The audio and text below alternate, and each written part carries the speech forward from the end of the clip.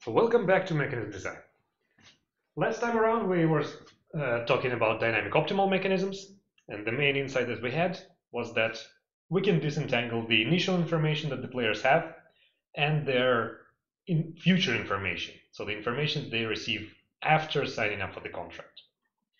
And then you can extract the future information for essentially free, meaning that to extract the initial information, as usual as in the Myerson static mechanism, you need to distort the allocation rule away from the efficient one. So you would think that the efficient allocation rule is the one that maximizes the total surplus that you can extract from the buyer. So this is kind of a reasonable choice for the allocation rule in a revenue maximizing mechanism. But you have to trade off that surplus and the information rents that you have to leave to the buyer or to the player in your mechanism. So to provide incentives for the players to reveal their type truthfully, you must distort your allocation rule to some extent. So what it means in dynamic optimal mechanisms is that to extract initial information, you have to distort the allocation in the first period at least, and maybe in some of the future periods, so long as the agent's type in those future periods depends to some extent on theta 0 and does not fully consist of the information that the agent has received after signing up for the mechanism. But as time passes, the effect of the initial information becomes smaller, and therefore the allocation rule converges closer and closer to the efficient allocation rule. Now this was our main, or these were our main takeaways from the previous lecture, from the dynamic optimal mechanisms. And today I wanted to talk about 3 other papers on dynamic mechanism design that would provide a counterbalance to that result, showing that asymptotic efficiency is not something that we should take for granted.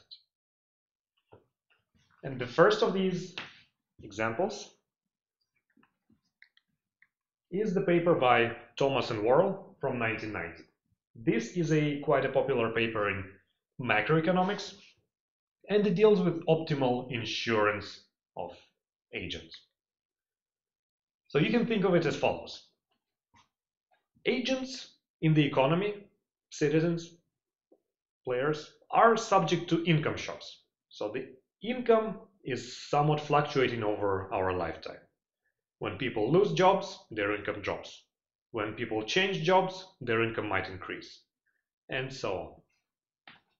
However, the truth is, for the first time in this course, we want to recognize that agents might be risk averse. So they might not exactly like that fluctuation in income. Therefore, there is scope for insurance against these income shocks. And if all agents had perfect access to capital markets, to deposits and loans, then the agents would insure themselves. They would insure themselves up to their average lifetime income, they would deposit the excess income, and they would take loans in times of hardship. However, capital markets are not really perfect. So what if our agents do not have access to those kind of capital markets? What can we do then? The answer is there is scope for an intervention from the government, from us. And this is the main idea behind social security systems. So we are considering the problem of the government that tries to insure its citizens against their income risk. And the model goes as follows. We have one designer, the government, and this government will serve as a lender. So the government will effectively serve as a lender. In truth, you can interpret it as the government will collect taxes when agents' income is high, and the government will issue subsidies when the agent's income is low. This designer is risk neutral, while our borrower, our representative agent in our economy, is risk averse. Both of them share the common discount factor delta, and they both use regular exponential discounting. So the time in this model is discrete, periods go from 0 to infinity. We have infinite horizon model. And we assume that the agent's income is just an IAD random variable. So we denote agent's income in period t as theta t, and we assume that theta t in each period are drawn independently from the same distribution every period. This in particular means that the agent themselves cannot affect their income in any way. The agent is not choosing their education, which would affect their income level. The agent, once again, does not have access to the banking system to smooth the consumption shocks on their own. So we are not trying to eliminate the source of this randomness, but we are accepting that agent's income is random, and we are trying to design the optimal scheme that would smooth out this randomness, that would insure the agent against this fluctuation in their income. The agent's risk aversion is, as usual, manifested in their utility function u of c, which is concave. So this means that agent's consumption in every period, c, is composed of their income minus taxes or plus benefits from the government. And the agent receives utility according to this concave utility function u. Now, one slightly non-standard assumption that we make in this model is that there is this subsistence level of consumption, C lower bar, such that under no circumstances can the agent fall below this subsistence level. Meaning, we assume that the utility for consumption levels at C lower bar and below it are given by negative infinity. So neither the government nor the agent want to be there. And you can interpret this subsistence level of consumption as basically minimal amount of food, minimal amount of water, some very basic shelter, and so on. Without those, our agent will quite literally die, thus receiving the negative infinity of utility. Now, our principle is designing an insurance contract. And we will formulate the goal of this insurance contract as providing some fixed utility V0 to the agent. There are many ways in which you can interpret this V0. One way is thinking that this V0 is just the average lifetime expected utility of the agent in the absence of insurance, and you as government can give them their utility but also extract some tax revenue in the process. Or alternatively, you can be thinking that this V0 is just the target level of utility for all agents, for all of your citizens, and you're trying to build an equal society where everybody will receive utility level as close to V0 as possible. But this utility level is, in this model, chosen at some arbitrary fixed level. So the principal's goal is to achieve this agent's utility V0 while minimizing the cost of doing so. So the principal wants to minimize the expected transfers to the agent, subject to the constraint that the agent's discounted lifetime utility is at least V0. The way that we will construct our mechanism is the standard direct revelation mechanism, namely we will assume that in every period agent reports their income theta t and receives some transfer bt from the mechanism, from the principal. So bt in this problem is effectively the negative of the payment or of the transfer that we had previously. However, the exception is that our utility function is nonlinear, while under transfers we assume that transfer is in utility terms. So with agents being risk neutral, our kind of standard assumption, it did not really matter. But in this problem, if you're being precise, transfers and payments from the mechanism are slightly different things. So transfers and monetary payments are not exactly the same. Now, what we will assume is that there is perfect commitment on both sides, and this relates to how we talked about government being one of the only agents in the economy who actually can enforce participation of the agents in its mechanisms. So we do not care about the agents being willing to participate in our mechanisms. But what we do care about is about the agent's incentive compatibility, meaning that the agents must have incentives to report their income truthfully in every period. Now, the slides go over this model in slightly more detail, telling you very explicitly about what the utility is, what the agent's incentive compatibility constraints look like, and how this model relates to the models that we had earlier in class, the more standard canonical models. Now, I will not go through them in this lecture, but you're welcome to go to the slides or pause this video to read through them. What I will tell you, though, is how the optimal insurance contract looks like. So first, let's start with our first best about what we want to achieve. Obviously, the optimal outcome for the government, the cheapest way to achieve a given level of utility is to provide perfect insurance, to eliminate any randomness, any volatility in agent's income. However, in this perfect insurance contract, the agent would be effectively able to select how much money they are willing to receive from the principal in a given period, with no repercussions for one report or the other. Now, however, the way this contract worked, or would have worked, is that the agent would simply be selecting how much money they are willing to receive in any given period. Therefore, given that our agent is a self-interested utility maximizing agent, they would always ask the principal for the maximum amount of money. They would say, I am really poor today, I got a very bad income shock, please give money. So this perfect insurance contract would not be incentive compatible. Part of the reason why it is not incentive compatible, and the main reason why it is not incentive compatible, is that in every period we only have one aspect of the mechanism that we had before. Namely, we can only adjust the agent's transfers, but we do not have access to any kind of allocations.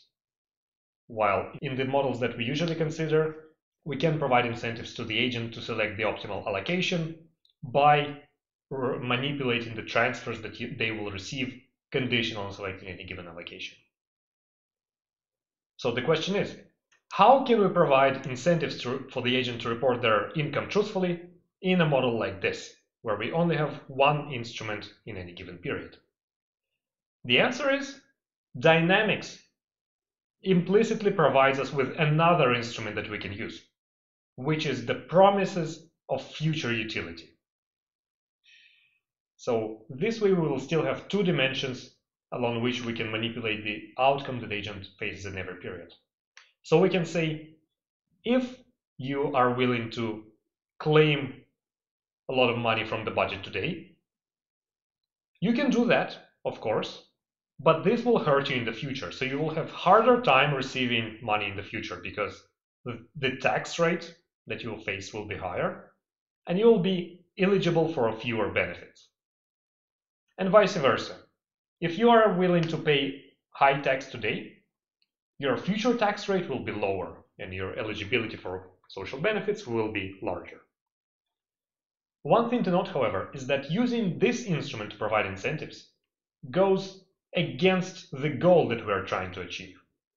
Because recall that the best way to insure the agent is to just give them constant utility over their lifetime.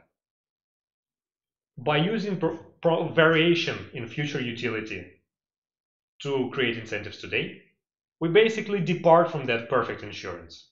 So we are saying your future utility will be dependent on what you report today, and therefore you will no longer be perfectly insured. But we can have some middle ground. So we can provide some partial insurance, which would strictly improve the agent's well-being as compared to no insurance whatsoever. So in the optimal contract, we will have some payments, BT, which are decreasing in agents' current period's report theta t hat, meaning that the higher is the income that I report that I have received today, the less money I will receive from the mechanism, which is how insurance would work, which is something that we want to achieve. And the other thing is that for this insurance scheme to be incentive compatible, our promises of future utility, so Vt plus 1, will be increasing in theta hat t. So once again, the larger is the income that you report you have received today, the larger is the utility that you will be promised in the future by the mechanism. However, as I said, the insurance will be imperfect.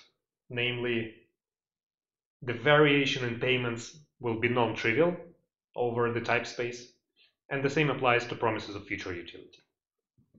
So our optimal contract is a partial insurance contract. Now, this by itself is not a huge result. I was not too excited to convey to you that. The more important is the idea itself. Principal can use promises of future utility as an incentive provision instrument. This is one insight that I wanted you to take away from today. However, the reason that I am presenting the 3 papers that I will be presenting today is not only that, but rather that they are unified by another class of results. So in this insurance problem, the theorem that the authors prove is that the optimal contract will lead to immiseration, which means that the continuation utility of the agent, Vt, will converge to minus infinity almost surely as time continues. What this effectively means is that in the optimal contract, the agent's consumption is front-loaded. The agent consumes more than average in the early periods, or the agent receives flow utility which is larger than V0 in the earlier periods. But this comes at the cost of asymptotic poverty, as you can call it. So this comes at the cost of very low consumption later on in the game. Now, this is a neat mathematical result and with a very good economic intuition, or very good economic message. But the intuition behind this result is somewhat not intuitive. So you are welcome to look at the original paper for it. And I will present intuition for one of the following results in the similar vein. But this particular result is a little bit difficult to prove even on the intuitive level. So I will just state it to you, and we will move to our next paper of the day. So this second paper is, in a sense, a mirror opposite of the first paper that we just talked about. But if in Thomas and Worrall we only had access to transfers in any given period, and we used promises of future utility to kind of offset that to provide incentives for the agents to report truthfully, in this next paper by Guo Hörner and Hörner, we will have the opposite situation, in which we only have access to allocations in any given period, but we cannot use transfers to provide contemporaneous incentives. And therefore, we must resort to promises of future utility as our incentive provision instrument once again. And the story behind this model is that about grant applications. So we have one agent who is applying for a grant, and the principal decides whether to give this grant or not. The agent can have project of one of the 2 possible types, so either with low social value or with high social value. And both of them are positive, so the agent, the researcher, is in principle excited to implement both of them, and the principal would also be happy to implement both of them, if not for the funding costs. In particular, for the project with low social value, the funding costs outweigh the social value. So we will assume that C is greater than L, while this is not the case for high social value projects. So the incentives are such that in the absence of any intervention, the agent would like the principal to fund either project, which in our model means selecting A equals to 1, while the principal only wants to fund high value projects. So select A equal to 1 only if V equals to H, and not fund the project otherwise, which is selecting A equal to 0 if V is equal to L. And for the extra assumptions that we will make here, we will further assume that the agent's type is random and it can change over time. But the process that it follows features persistence.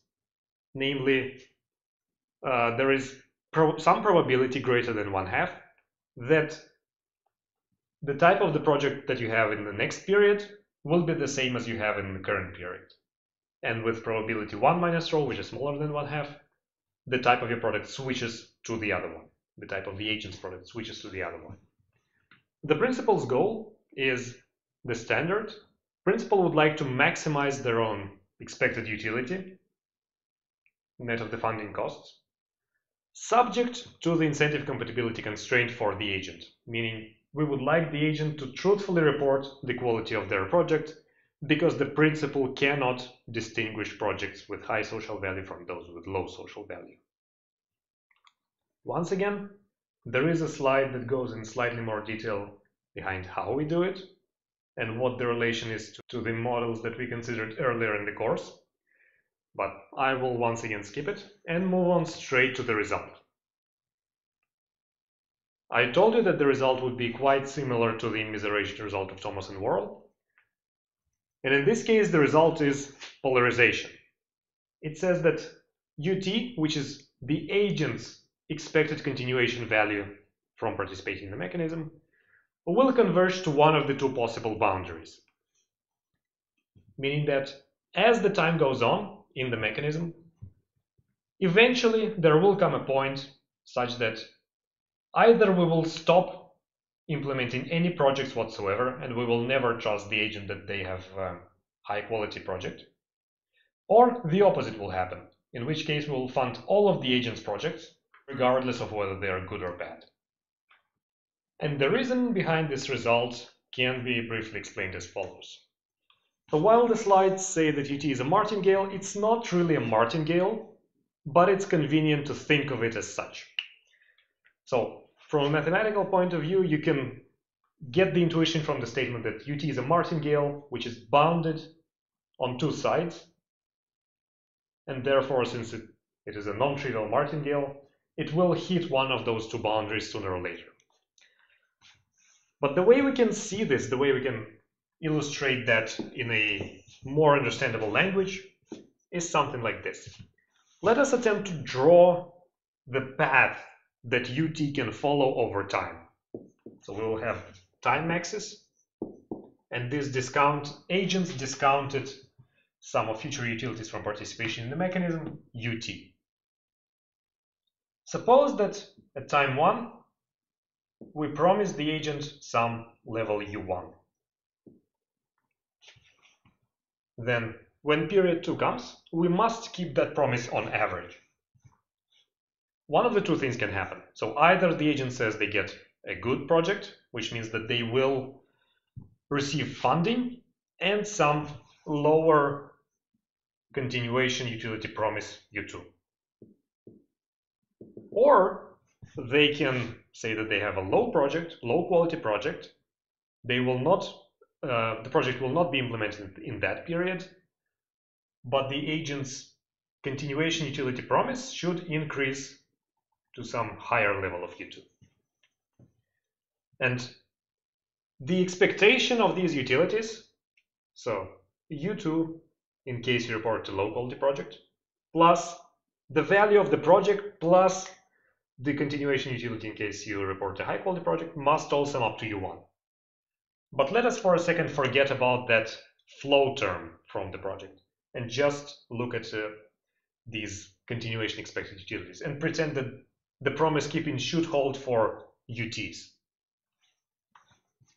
Then what happens is UT will split like this in every period, after a good report and after a bad report. So we are just having the same mechanism in the back of our minds where agent is punished in continuation for a good report, for a high report, and agent is rewarded for a low report. Ideally, to provide incentives, we would like to continue splitting these continuation utilities like this forever. However, there are bounds on what the agent's UT can be.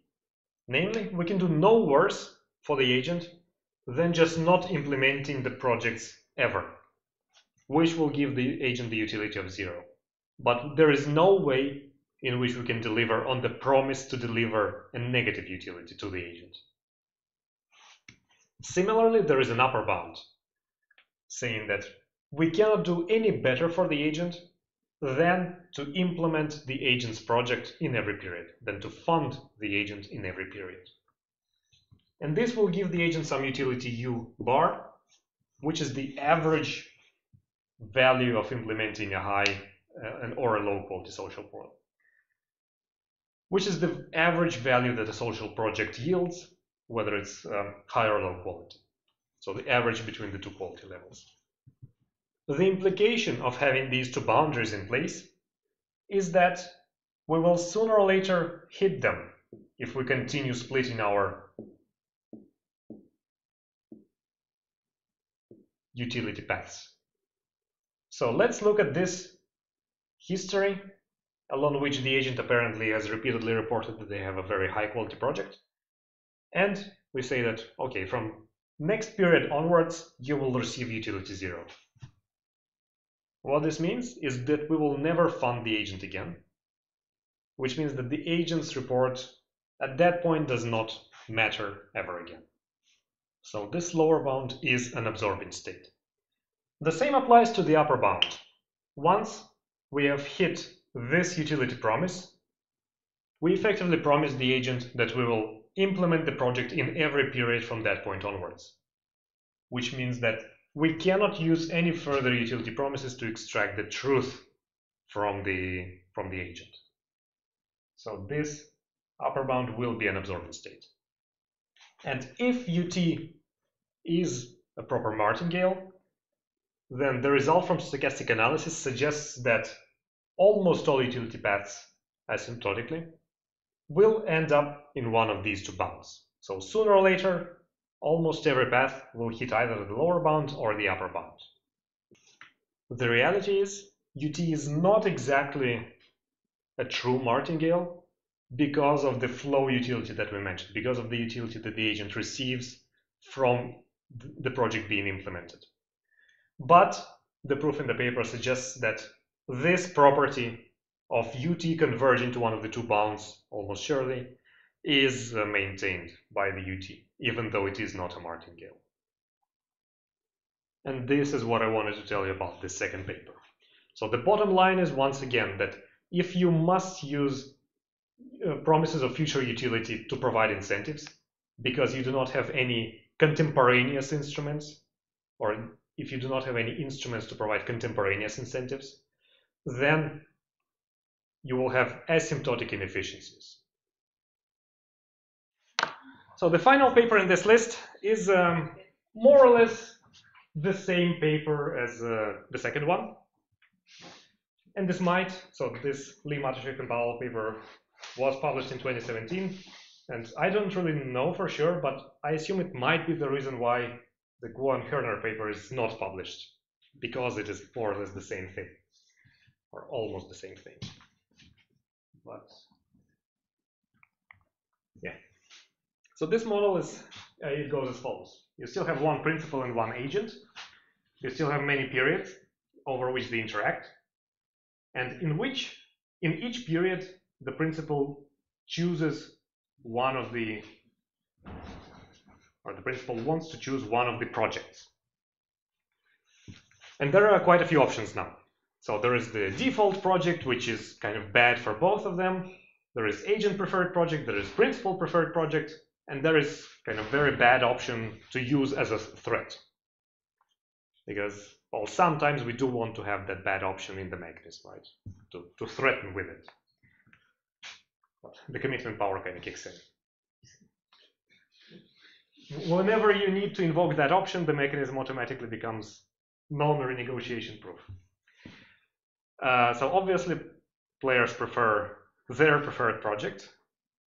The only twist here is that the principal preferred project is only available with some probability, and only the agent knows whether the principal preferred project is available in a given project, in a given period.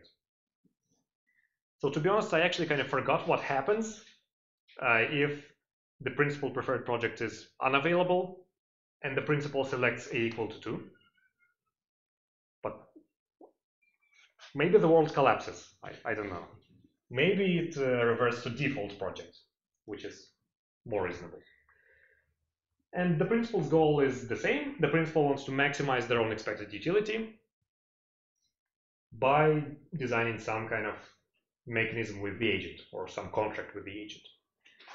There is a difference, a kind of fundamental difference to the previous paper, but which does not really affect the results in this case. It would affect the results in many other settings. The difference is that the principal cannot commit to a mechanism here. So here something will actually have to be sequentially rational. The contract will have to be sequentially rational for both parties. So the principal will need an incentive to follow up and deliver on their promises. And the model is just a little larger than the previous one, so it has more different cases, but there are basically different modes of interaction between the principal and the agent. So there can be centralization, where the principal always takes the decision, and it's always the default, a equal to 0. There can be this cooperative empowerment, where basically the agent says whether the project is available, the principal preferred project is available, and the agent does so truthfully, and this is kind of the best outcome for the principal. There can be this restricted empowerment, which is the same thing, except whenever the principal preferred project is not available, the designer chooses not the agent preferred project, but the default. So this restricted empowerment is kind of the middle ground. There is also the unrestricted empowerment, which says we always select the agent preferred project, and there is this total annihilation of the equilibrium path. And what the results suggest is that in the optimal relational contract, the principal begins with cooperative empowerment in the first period. So we are basically in this realm. We are doing the efficient thing. But then some time tau comes, at which we switch to one of the other modes, which are inefficient. So in those periods, we switch to either unrestricted empowerment, so we give all power to the agent, or we switch to restricted empowerment, which is the middle ground, or we switch to centralization, in which we fire the agent and do the bad thing. But the point is, this switch happens. This switch happens with probability 1. So in a sense, we also converge to one of these 3 inefficient outcomes in the end.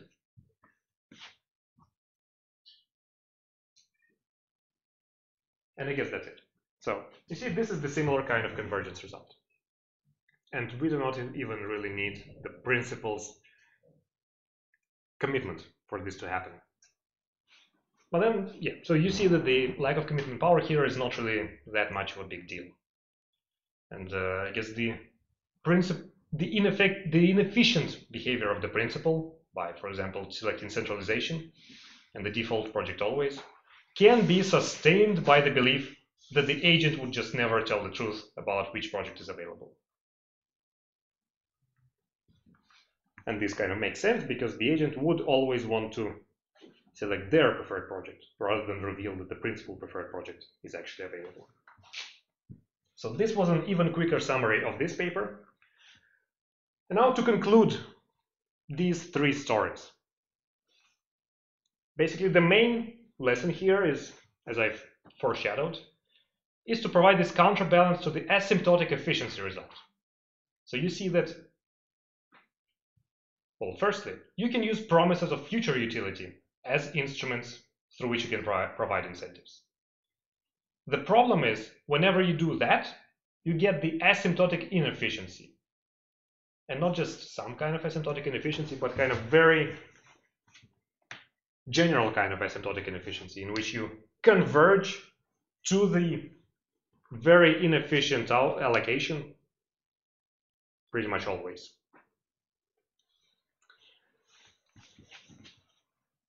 And this is kind of drastically different from the asymptotic convergence result, where you could provide contemporaneous incentives. So your desire to reveal the truth today is generated by the transfer that you will receive today, rather than by some kind of continuation mechanism that you will receive in the future. So, any broad questions about these three papers?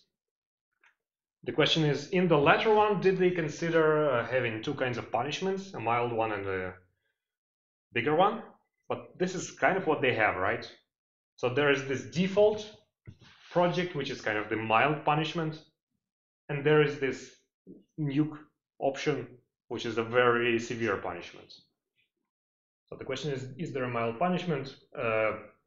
Because if you would have that, you could follow that for some limited time.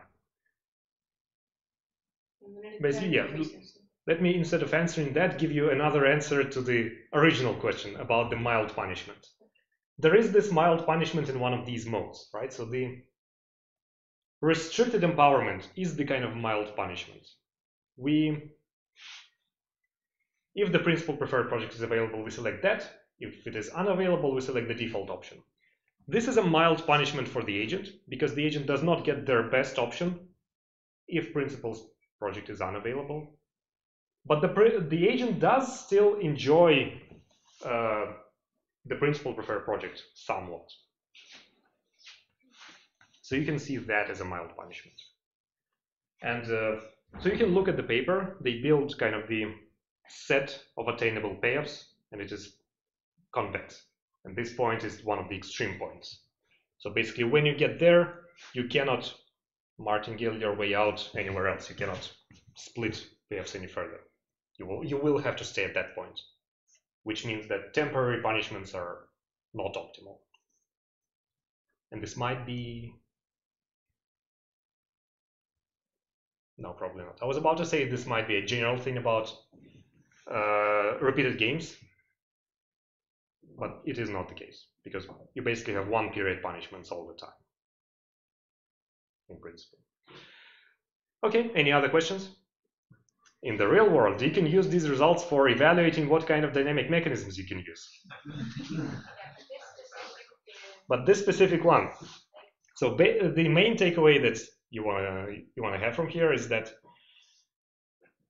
you kind of learn what the optimal mechanism here is, right?